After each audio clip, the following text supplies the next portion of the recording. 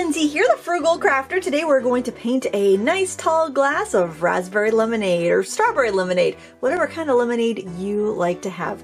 I'm going to use a variety of brushes, probably not all of these, but I just grabbed a few so I'd have them. Basically make sure you have a medium-sized round, a small round, and a flat of some sort. Larger rounds are good if you like to work large or spatter, but you probably don't need it for this. I'm going to be using my Sennelier La Petite Aquarelle, and the neat thing about this set is that the center area is, there's nothing in there, and you can use that to store a brush, or you can put extra half pans in there, which I did here. But I'm going to be using the La Petite Aquarelle colors that are on the outsides, because I think they're really nice and they're a really great value if you're looking to get started. They remind me a lot of the expensive artist grade Sennelier paints. I'm going to sketch with a red erasable colored pencil. This is a Prismacolor Colorase.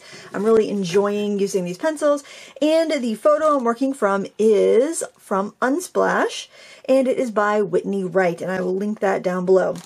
I'm only going to use one of the drinks that are in this picture though, and I'm going to start by making an ellipse here, kind of about a third of the way down, a third of the way over. So if you know the rule of thirds, you know how kind of having things offset and having things, if you put a 3x3 grid over your paper, having things land where those grids intersect is nice and pleasing. And I'm going to draw really, really light because I don't want to commit to my lines till I'm absolutely sure that they're right. So after I've got the basic tall glass drawn, I like to flip it over, because then I can totally see if something is off. So this side is more slanted than this. I kind of like that slanted side, so I'm going to bring this side out a little bit more. I'm going to refine my ellipse.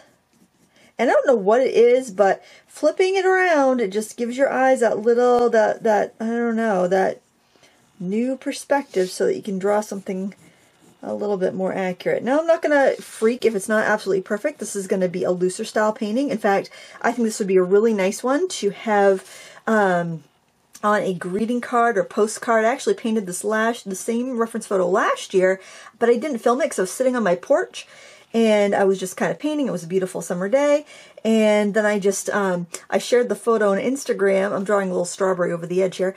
I shared the photo on Instagram, and then I just mailed the postcard off to a subscriber. So I really enjoyed that. I'm like, oh, I kind of want to do that again. That was really fun, and so that's what I'm doing right now. I'm just going to draw the little strawberry hulls, draw a little mint sprig in the glass.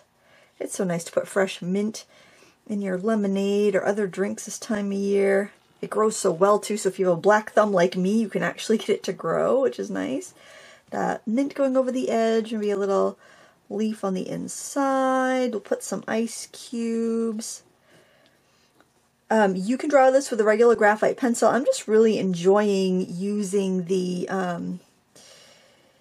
Colorase pencils these days. I find I don't know, it's just kind of fun to not draw with gray, to have like a color. I'm going to put some, looks like there's some ice that's fallen down to the bottom. I wouldn't think the ice would sink, but I'm just going to put that in there. It gives it a nice texture and color.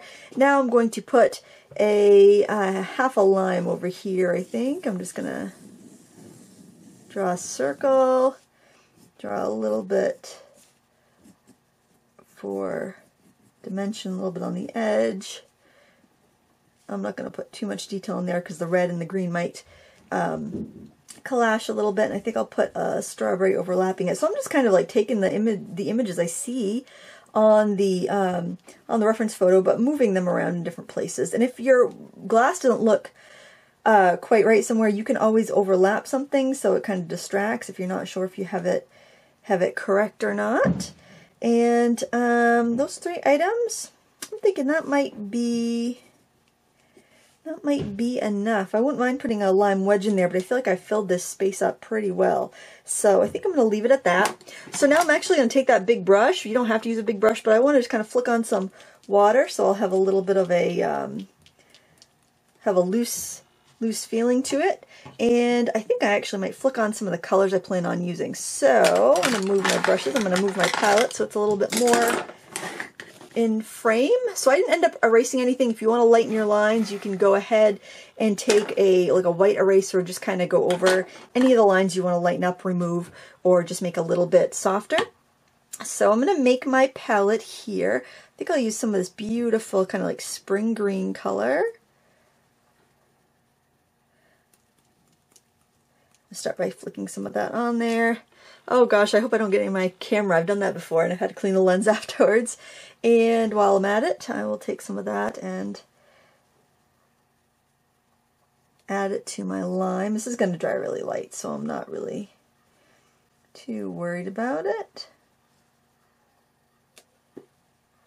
Add a little bit into my mint. I'm going to get a little bit of lemon yellow. Any of your cool yellows. And I just throw a little bit in the lemonade area, even though I'll be putting some pink in there. I'm keeping my colors pretty watery here at this point.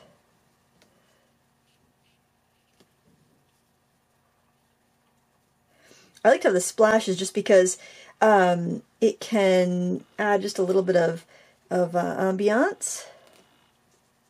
And I also like to dab some color around too.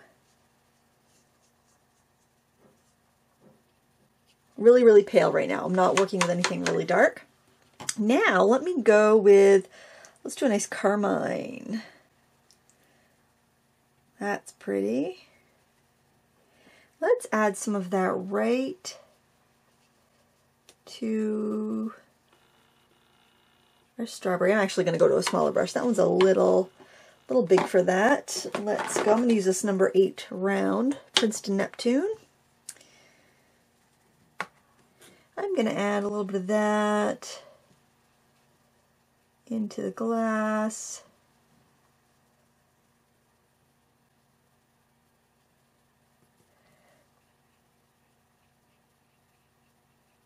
Going around the mint.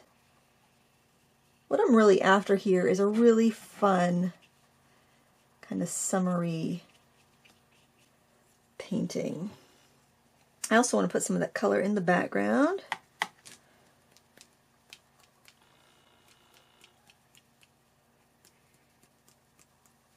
Can dab some of that around too.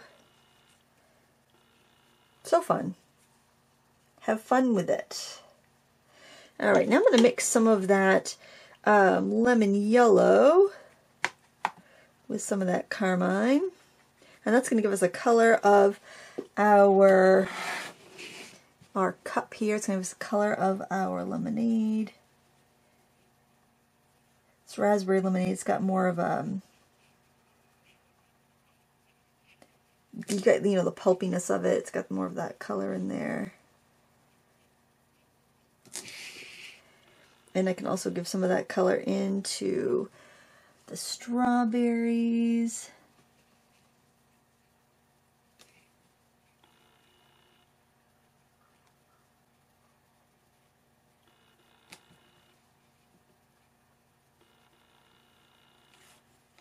Sorry if my hand's in the way there. I'm using very absorbent brushes because I want it really to have that watercolor character. I didn't tape this paper down. The paper I'm using is Hahnemühle Cezanne, 140 pound.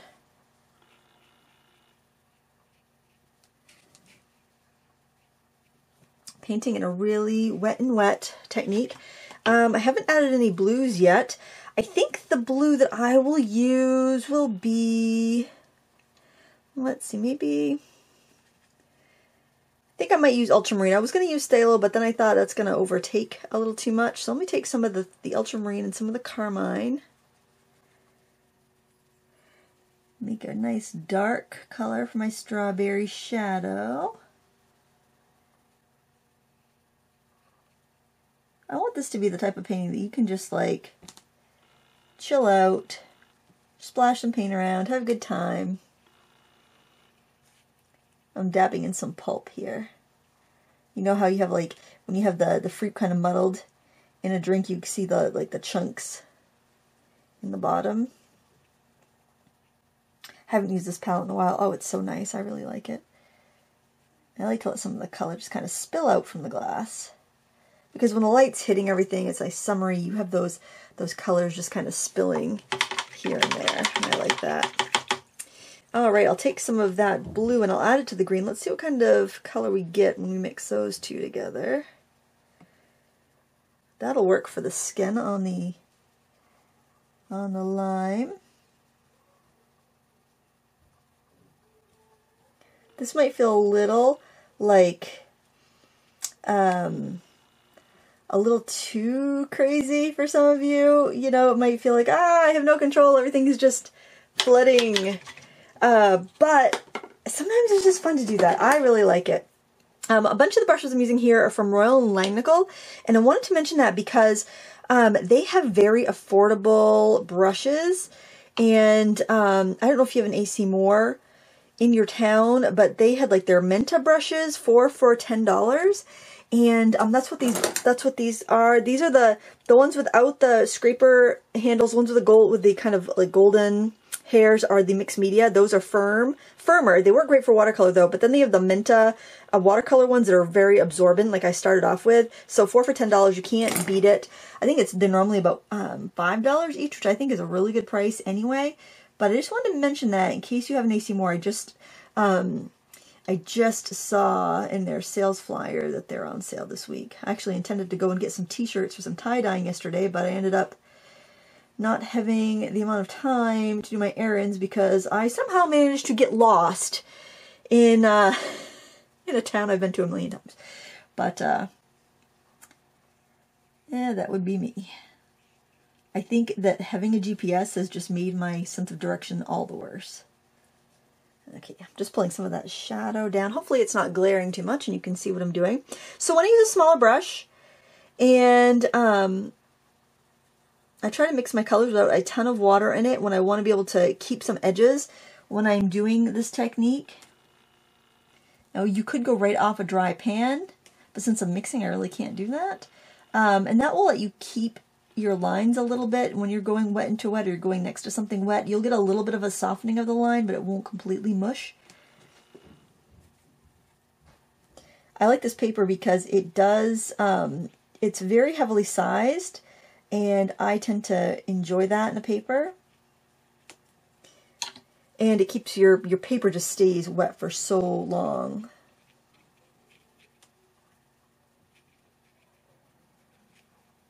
And of course I'm painting, well, not of course, you might not know that. I'm painting in my basement today, so, you know, my paper does tend not to dry out so fast when I'm painting down here. I added some yellow there. And get the little holes in the strawberry here. Okay, I think I'll do just a little bit of very, very watered down ultramarine blue on the ice.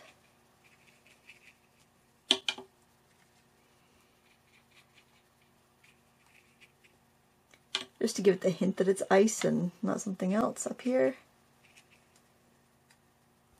Ice pressed against the glass, maybe. And I think I'll also use a little bit of that. Maybe add a little bit of that orangey color mixed to it to make a gray. Oops, let's move that over so you can see.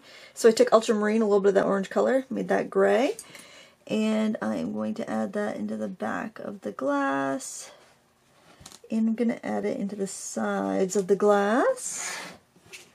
Oh, I can add that into the ice too. Oh, I just love the way the colors just mix and mingle. Now, if you don't like how I have colors spilling out over the edge, then just don't flick the water onto your paper before you begin. That's what that's from.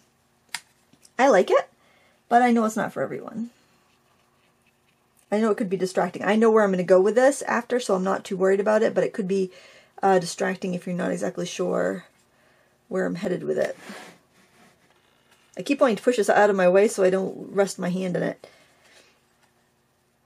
Getting kind of a blue-gray color here to add into some parts of the lime. Trying not to touch the lime into the strawberry right at the top there because I want the strawberry to be a little bit lighter.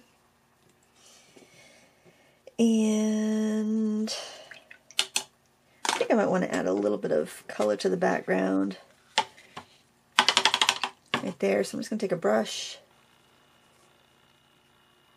with clear water, just kind of dab it a little bit, and then I think I'll add in some yellow, lemon yellow.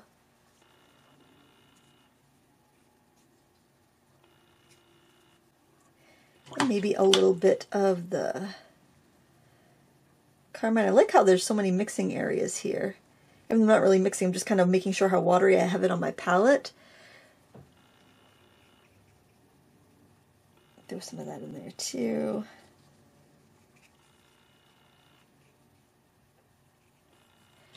And I think I'll also grab some of the ultramarine blue.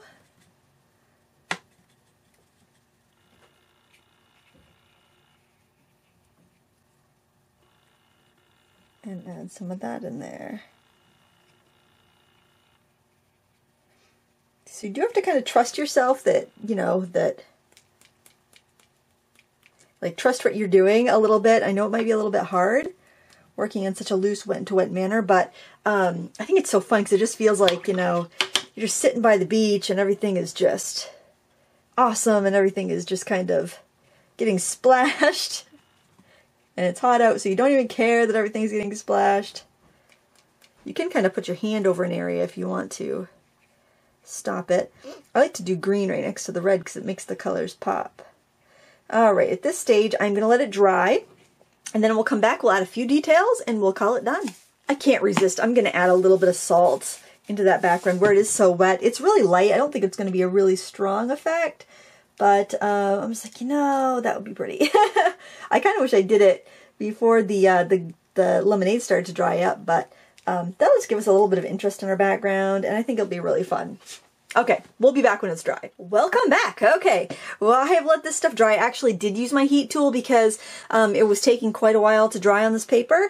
I really like this Cezanne paper. Anyway, you can see a little bit of texture there from the salt. Not a ton because I didn't have a lot of pigment there, but it's something. So now what I'm going to do is go with the small brush again, number 2. This is the Espresso from Royal & Langdale. It's one of their synthetic sable brushes, and it's actually more designed for oil painting, but I like it for watercolor. So I have a few in my oil stash, but most of them in my watercolor stash because I really like them. I like to paint with different medias, and I don't think there's anything wrong with that because sometimes you're just in a different mood for different things, I think. So what I'm going to do is be very judicious with what I add to this because I love this loose, fresh feeling that I have going on. So I've got a little reflection there on the top of the ellipse.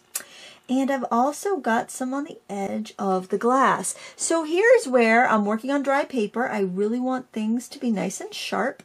I am kind of doing lost and found edges, meaning I'll have some edges and then I'll lift up my brush and not have an edge. I'm going to put some down here. We've got this thickness of glass. I've got that little sliver of white I want to preserve.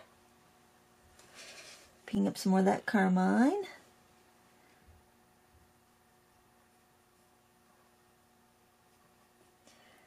A little concentration of color there. Maybe we've got a little slice of berry in there. I love that little, that red next to the green. I just think those colors, they're opposites. They're complementary. They make each other seem brighter. I love that. I was thinking, this is so funny, after that video I posted the other day about responding to criticism and stuff, and, you know, when I think of, like, when I had the most fun making tutorials, it's when I was doing stuff like this. I was just kind of like, well, I've got 20 minutes before I have to run out and do this or that. Of course, I had little snippets of time. My kids were little, so I didn't have as much time, and I really wasn't worried about it. I'm like, hey, you can watch if you like. If you don't like it, then skip it. You know, I wasn't really, like, putting all this pressure on myself. And that's like kind of like what I'm doing today. It's like my husband has a freelance gig he's working on outside of the house, so I don't have him to edit. And I've got to get Penny, my new puppy, to the vet pretty soon. So it's like I've got 20 minutes. Let's do a painting. You know, watch it if you like. And you know, it's like it's bringing some of my joy back. Actually, probably having a puppy is bringing some of my joy back too, because after I lost Hazel, I didn't think I would ever have another dog again. I was so heartbroken. I'm like, I don't want to go through this again. But I think it was time. Time for a little pupper. Okay, so I'm just kind of going around some of the ice cubes here. I like that color, that blue that I have in there. I love some of those blurry edges. I don't want to get rid of all of them. So that's really, when in doubt, just kind of take a break, step back, and you can always come back to it later. In this stage where we're going kind of wet over dry, you don't have to do everything in one go. You can kind of just wet a little area, work on that bit, and then leave it and let it dry and come back to it if you want to. I do need to strengthen the ellipse there, so I'm going to grab a little bit of my, my ultramarine blue that I've mixed in with that orangey color. We haven't used many colors. Gosh, what have we used? We've used like green, we've used yellow, we've used red, we've used blue. That's it. We've used 4 colors. That's another great thing about not getting too crazy with your pigments. Not like, I love having a lot of different colors to pick from, but I don't use a lot of colors in any given painting because it tends to look amateurish. It tends to look a little distracting. When you mix from like 3 to 5 pigments, you're going to have a much stronger composition. Now with this really pale, watery blue-gray color, I can go in and define edges a little bit more. It's not as strong as the red.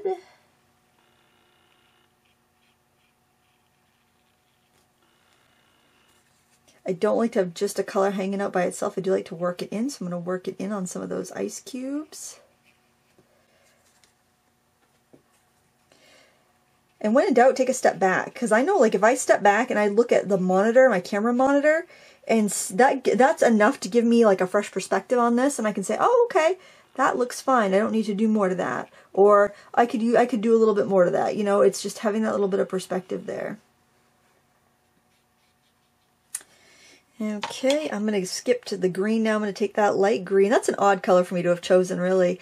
I could have just gone with like a phthalo blue and mixed it with the lemon yellow and gotten a nice green, but I decided I wanted to use some ultramarine. Part of that is because I like the granulating properties of ultramarine.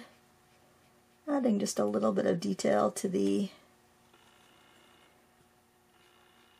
hulls, into my mint. So strawberry hulls are darker than the mint. So on the mint, I'm just using that color to like shadow and outline. Got this piece of mint kind of coming over the edge. And I'm just going to add that color to the inside where it's overlapped. This can be a little tricky because I really just had kind of like blobs. I didn't really have anything really strongly defined.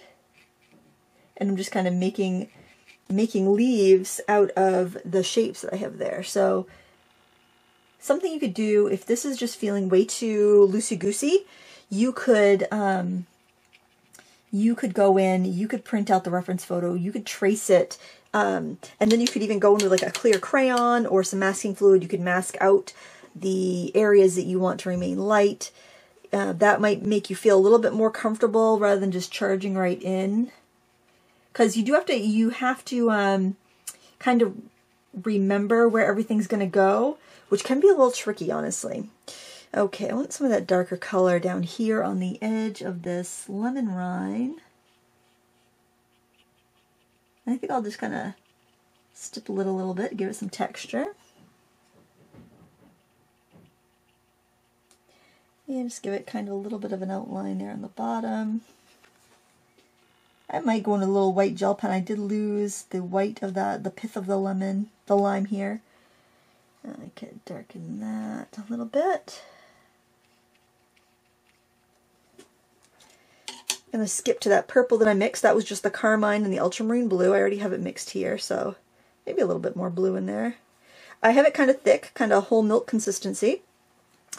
And I am going to define the edge of my strawberry. I'm not worried that it's kind of bled out there. That's fine. I like having that color in the background, and I'm just stippling on to give the appearance of texture. to give the appearance of like those little cavities where the seeds are. This paper is this is a cold pressed paper, but it does have a decent amount of texture to it. So I can kind of just, I can kind of drag my brush along, and it will, it'll skip a little bit, especially if I use the side of the brush. Any color you have used with glass, like on anything, you can sneak into the glass. Like if you're kind of like, I wish I had a little more contrast there. You got that dark purple. Go in there and add it. It's not going to hurt anything.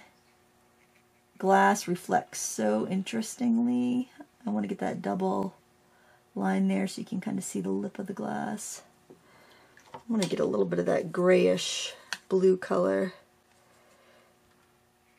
in here too on the back side of the glass.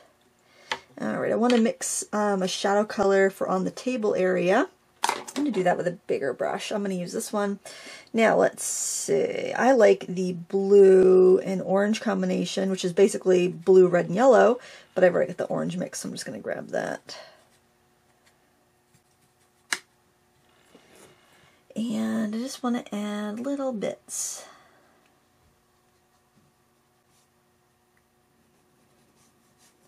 And shadows can help make things go together a little bit. This is a kind of a still life lighting, meaning the light's kind of overhead, so your shadow gets kind of spilled off in all directions, but it's not like a terribly long shadow. Or sometimes in still lifes you have multiple lighting sources. So now I'm just going in with a damp brush. I'm just going to touch the edges of that shadow. Clean off my brush again. Wipe the excess and just kind of drag it out a little bit. Just gives it a little bit of weight.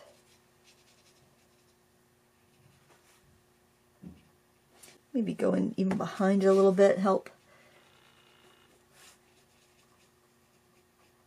give it a little sense of place.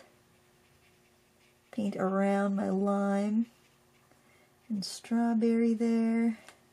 You know what? I think I'll line my paper up because I am awful at doing straight lines.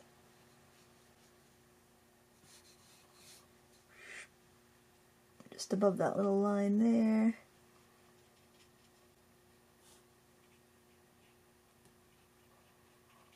It's amazing how something like that can help you.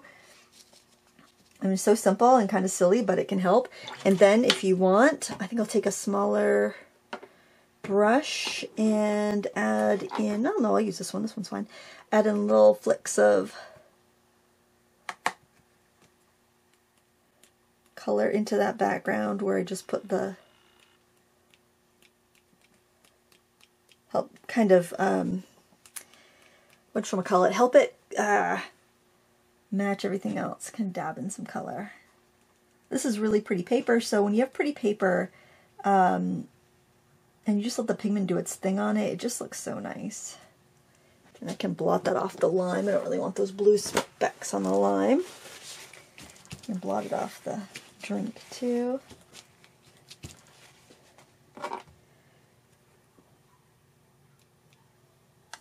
Maybe mix up a little bit more of that. I like that color.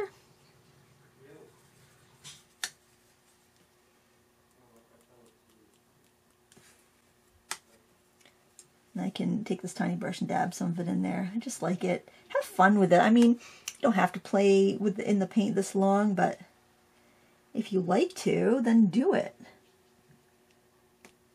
Art is personal.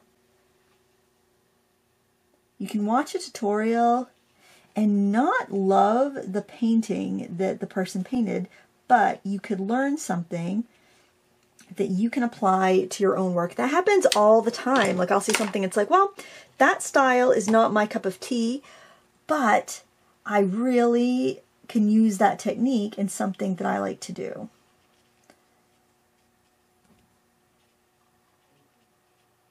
And I'll see paintings and I'm like, oh, I really like that. I would have done it like this, but that looks cool too. And just kind of make a mental note of that. And next time you're painting something where that technique would be applicable, you can do your thing. I think there's like a lot of commenting like, well, I wouldn't do it that way. Well, it's like, no, you're a different artist. You know, rather than pooping on somebody's party, think about how that technique could be applicable to something that you feel like doing. And I think most people do that. I think most people are very good and awesome, and like they can see how a technique could be useful to them.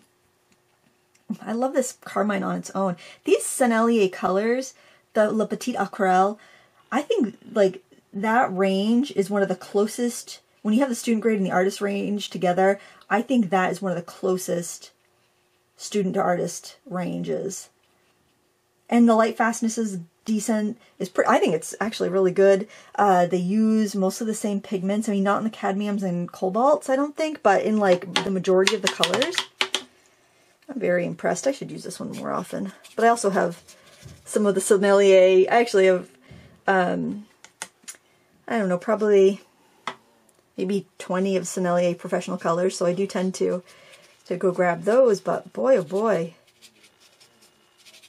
You can't beat their student range. You really can't. I love how well they layer. I'm just like going in and having fun just adding little swashes of layering, and I think it's really nice because if you like the student grade, then you're going to be like, then you go to the artist grade, you're not going to have a huge learning curve. I know Winsor Newton Cotman and Winsor Newton are pretty similar too. They're not my favorite paints. I mean, they're good, don't get me wrong, but they're not my favorites. And I think everybody gets their own feel for what works best for their method of painting. Now the reference photo, there's definitely more orangey color in the drink, but I don't know if I want more orangey color in my drink, to be honest. I don't think I do. I'm going to grab my smaller brush. I've gone back to using this grimy old water bucket because it just works so well because it's got ridges in there for the dirty water, clean water there. I've had it for like 20 years. And I was going to get rid of it because I'm like, oh, it's so gross looking. Nobody wants to look at that. But I'm like, you know what? It's really tough to beat. I love that water container. It works so well. It never is tippy. I use mason jars upstairs in my office just because I can clean them really well. And my cat likes to drink water from my water buckets. So when I'm done each day, I clean my water buckets and put fresh water in them. But the cat doesn't drink from and I don't leave the water here. I just empty it and I don't fill it up until I'm ready to paint again. So it's not that big of a deal. But upstairs, the cat sneaks in there. I can't comment on how good the white is. I haven't used the white from there. I think I would just go in with a white paint pen if I wanted to do some white. We could try it. We could see how it is on the ice cubes. I don't know. I don't think it really... I think the ice cubes are fine. Let's put some water in there and see how it... I didn't pre-spray any of these colors either, so look at that. It does re-wet pretty well. And I haven't used this palette in probably a year. And the colors re-wet really well. So let's just see. It's a cool white. We can't tell how opaque it is till it dries. You know, might not be too bad.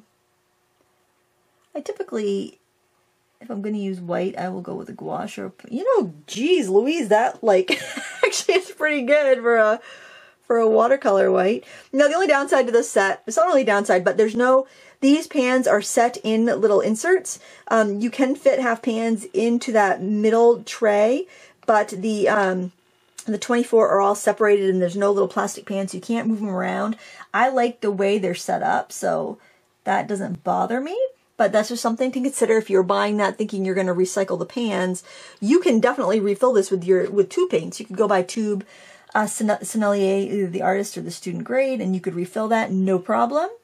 But there's no removable pans. I'm going to just, now I'm not even sure this is all dry underneath, but I'm just going to see. It's not all dry underneath, but boy. Hey, that works pretty well. That looks nice and glossy to me. I would wash my brush. I am washing my brush actually because the paint was wet underneath and it did pick up some paint, so I don't want to put that paint back in. I am going to... This is really good too when you want those kind of like softer reflections. Let's see how it does on the pith. Let's see if I can bring my pith on my lime back. Hey, and that's kind of nice if you want to go kind of wild and not use masking fluid and be able to get back in. That's pretty good. I'll add some little highlights on my strawberry. Boy, this is taking longer than I intended, but I'm having fun with it. I hope you guys are. I hope you like this. I guess you wouldn't be watching if you didn't, right?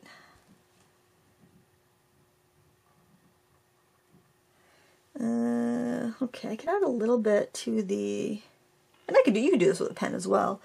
That's not going to stand up so much on that because the color is so pale, but I think it's all right.